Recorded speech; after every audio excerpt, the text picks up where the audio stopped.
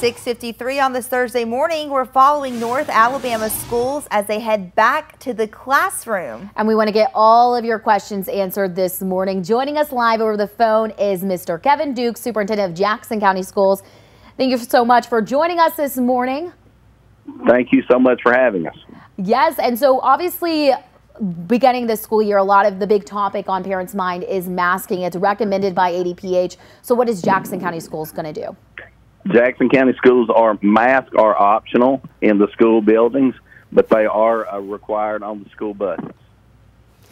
And what do you want parents to know as the kids head back to the classroom, especially we're still amid the pandemic? Just know that we're taking the necessary precautions.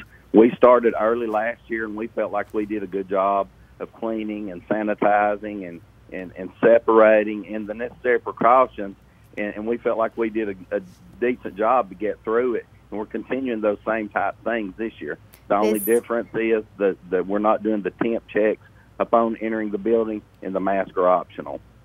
And this is year 2 of the pandemic with the kids coming back in the classroom. You mentioned some things you did last year. What is kind of the biggest thing you learned from last school year that you're going to take into this year's school year?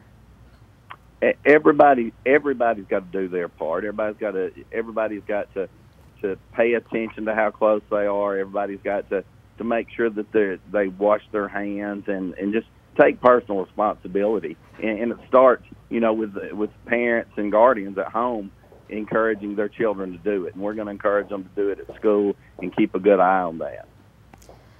We've been talking about kids returning and their parents having to get ready for back to school. But what about the teachers? How are they doing? How are they feeling heading into this new school year?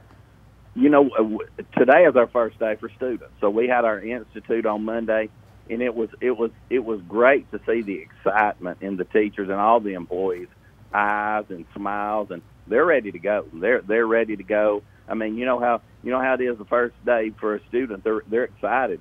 Teachers and administrators and bus drivers and CMP, they're the same way. They can't wait to see each other and see the students, because that's what we're in this for. And that is so exciting that they get to be reunited with their kids. Thank you so much for joining us this morning. Thank you for having me.